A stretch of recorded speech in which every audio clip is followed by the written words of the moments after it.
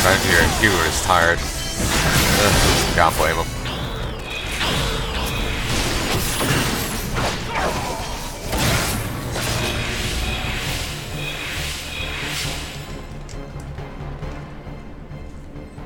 I wonder how high level all these people are, because they're obviously higher than level 27 or whatever they are at present. I wonder what level they are in actuality.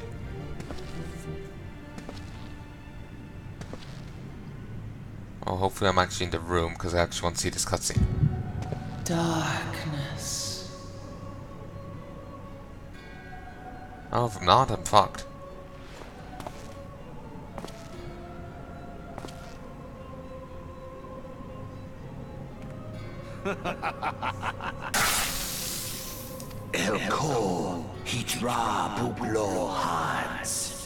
The mighty slayer of Ifrit comes now to me. This guy from the vision. Seize that one, Rajyador. With a countenance that bespeaks understanding. Thagon well rogue. Torsan opaiki. An interesting power, the Echo. I must needs choose my words with care. They're fighting the boss right now. Mayhap I might if I deign to speak in my guest cruel tongue. We meet at last.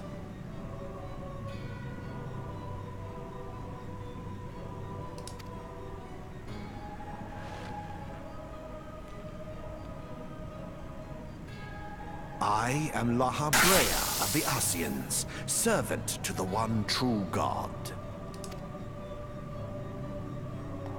Yours is a most fantastical tale, truly absorbing. It is a tale to tell Eorzea's children before bedtime, and it will soon be dark, bringer of light. The dark minions. All that stands between this world and darkness is an irksome anomaly in the ether. The Echo. Yes, yours is a most fascinating tale. I feel like such an asshole not helping them out, but cutscene, they could have waited. But fear not.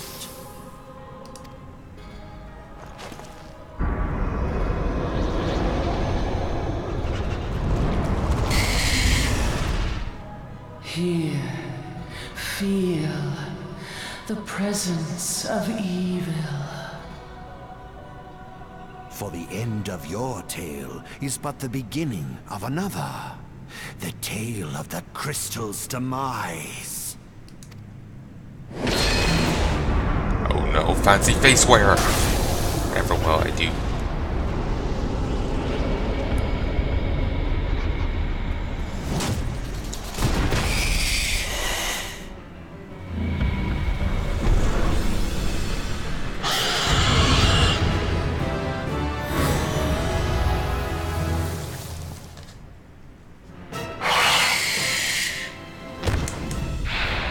Don't I feel like an ass?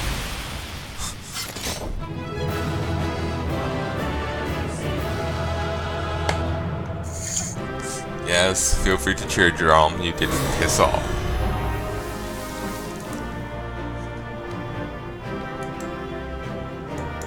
Oh, I'm actually scrolling out.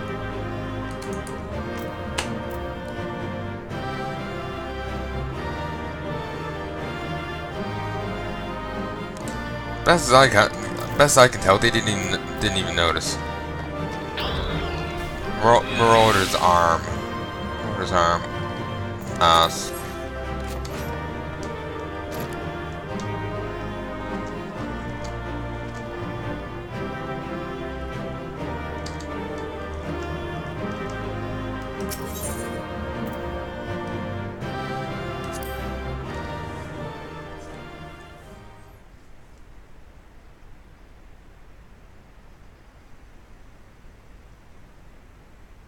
I didn't see the, the quest NPC in there.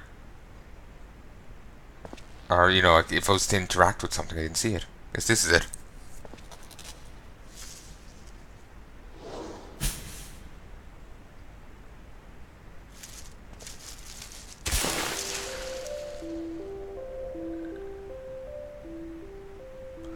Finally, fresh air. Mayhap not so fresh, but better than before. Sinister one is gone. This one can leave this awful place.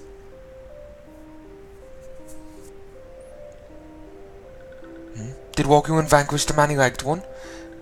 This one is grateful to Walking One. I thought the many-legged one was just made. Or was that one he prepared earlier? And the one he toasted earlier, toasted when he was talking to us, was just one he was working on? Is that what their speech would imply? Reading too much into it. I'll just have to rewatch this in the cutscene. In post. In whatever. The words are escaping me. This one is called Freakso, eldest of these ones of Little Sauce.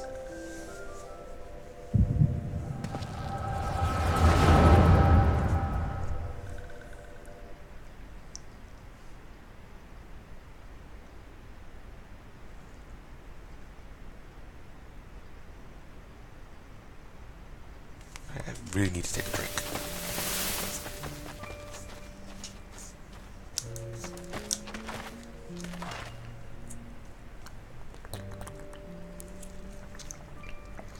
Sorry, just really need a drink. Alpha Squad reporting, sir. Nothing of note at Lark's call, sir. Understood. Return to Area 12. Damn it all. Where is that accursed Econ hiding?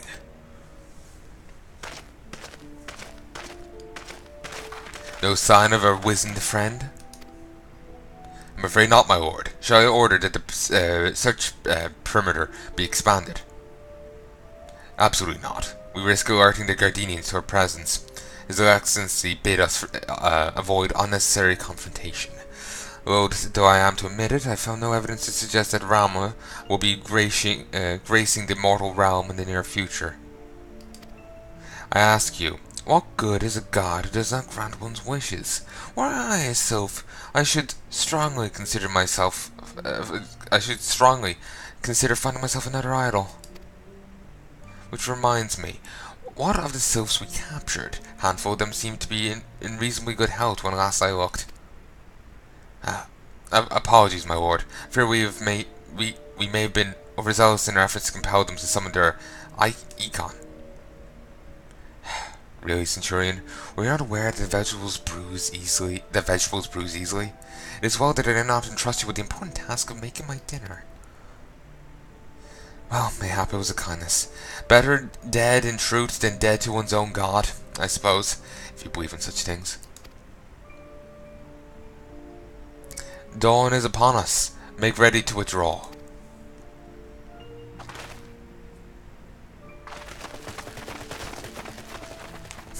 Useless. We are so close to completion, I can taste it, but at this rate... No, I must be patient.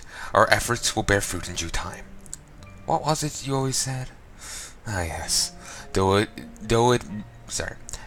mean bringing down the very heavens, who shall challenge the limits of possibility. It's not we. In that alone you are right, Garland. But your star is long fallen, while mine doth begin to rise. And it shall burn so bright that Lord von Belsar's ultimate weapon will seem a mere candle beside it.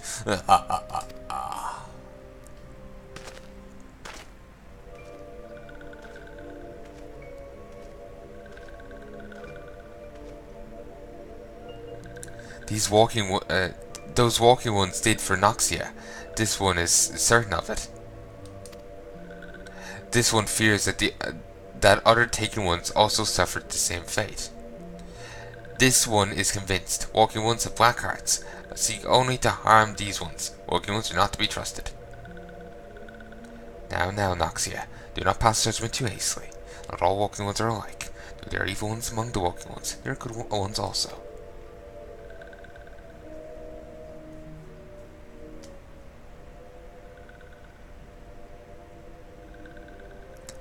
Does Walking One feel unwell? This one would know. What brings Walking One to this place? It came to this one's rescue at Noxia's bidding. Then this one owes Walking One a good debt of gratitude. Walking One has questions about Lord Rama. Then this one will provide answers. But first, let us quit this lightless place. This one will return to Little Sauce. When Walking One is ready, please come and see this one. These ones may speak improperly.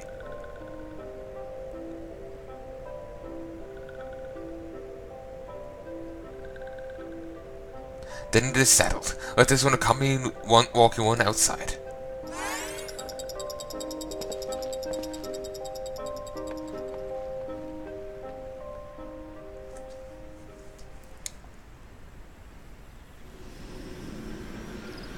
We're here. Let's return back here. Now to talk about the other thing. Damn. Sometimes when I want to talk about a topic, I get on a kick. I get on like a groove, and if it's interrupted, then the groove's gone, and it's like, I don't want to say it. No.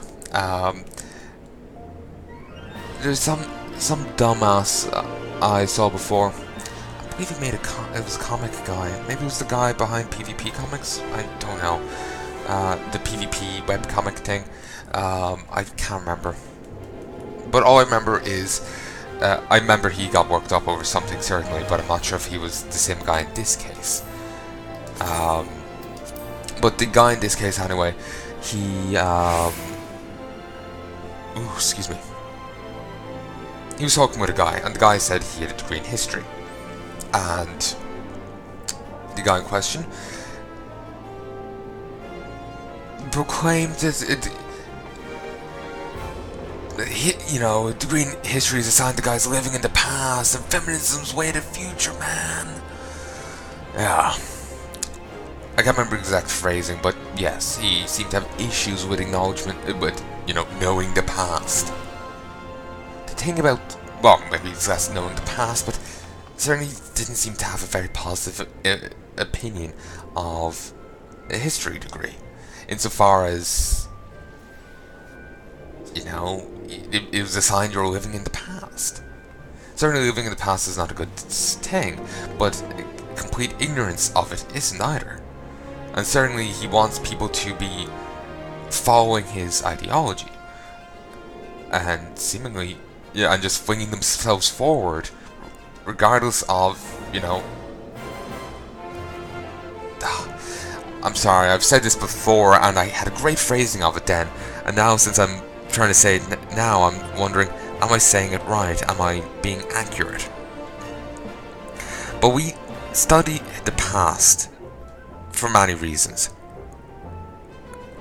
It can be helpful to, it can help us avoid tragedies of the past. While it mightn't necessarily give meaning to the people's deaths, make it so they didn't die for nothing, at the very least, the best we can do is do it so that, people won't die, people mightn't die like that again. The Holocaust won't happen again. We might be able to avoid pogroms. We, do whatever it is, maybe we can avoid it. We can learn from the past, learn from mistakes of the past, and strive so they don't happen again. So a guy shitting on, a history degree is shitting on that, to me, is shitting on that very idea. Shitting on the very idea of preventing the horrors of the past. And it's just thinking that by people fervently, cultishly following his ideology, everything will be perfect. No, it won't. I know what people say about feminism, about equality and whatnot. There's a lot of quite flawed feminists out there, and quite annoyingly, they're the ones being listened to. Everyone is flawed. And keep in mind, whenever I talk about this and say, no, someone's flawed, blah, blah, blah, or they're making a mistake, I'm not acting as if I never do it. I just find a lot of these people, lack one thing I have: the ability to look inside myself, inside themselves, and see a flaw, and see like, oh, I got a flaw here. I've got this issue. Sometimes one of my flaws is actually, I will jump and see flaws that aren't actually there. I'll think, oh, I'm bad at this. In reality, I'm not. Or I've got this issue when it's not. These people, if they do ever acknowledge flaws, they won't acknowledge. This is from what I've seen. Keep in mind, they won't see them as a flaw.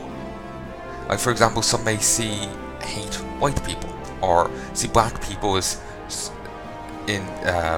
or people of color, as they'll phrase it, as so weak and powerless and useless that, like a white person, like say me, merely drawing breath is enough to crush them underfoot. I don't need to actually do anything. I could, hope the best for them, because, or just not really care much either way, because, I am too, I'm tired of doing my own thing, and that's, it's still too much for them to bear.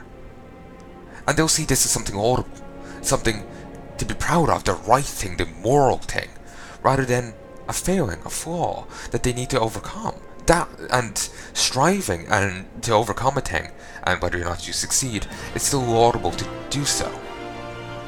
That is, the good thing, not seeing a failing and treating it as, well, the right thing, like they do. Certainly not all of them do this, but an uncomfortable amount certainly do. And it's an uncomfortable amount of people that are getting behind it. It's actually quite annoying. As I've said in other videos, I'm a big fan of people being treated right, being treated equally. I give little shits. Are you male? Are you female? Are you white? Are you black? Are you anything else? I don't really care. I have too much shit going on in my own head and in my own life to care about the amount of melanin you have in your skin or what genitals you have in your pants. I have too much shit going on to care. So I think, I've seen little reason for you to be mistreated.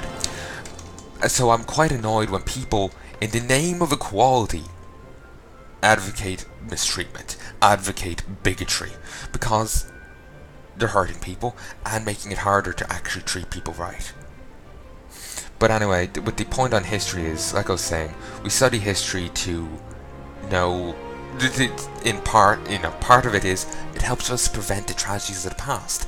So him seemingly shaming someone for having a degree in history, having a greater than average knowledge in history, that's basically, it. And not just fixating on this guy's particular flavor of feminism. Is advocating for people to recklessly fling themselves forward again and again, no matter what the past has told us. Certainly we shouldn't be fixating on the past, but we should have one eye on the past, one eye on the present, and one on the future. I know we've only two eyes, but that's the point, it's a balancing act. But, the guy isn't advocating for that. He's advocating two eyes on the future through the lens of his ideology, which isn't the best of things. Certainly I don't want to make it sound like I'm not biased or flawed in any way. I am as much as anyone else, but like I said, I can see that. I can look inside myself and see that I have those flaws. I can see that I have that bias. I find a lot of people have difficulty with that. And there's one point I made before is, I find a lot of people are the wrong person to actually comment on these issues, comment on these topics, because you're dealing with legal things, and legal things are confusing and messy. And if you're a really flawed person, and you're dealing with really touchy, confusing, messy topics, and that could really hurt people if you mishandle them, and you're flawed in the right way, that you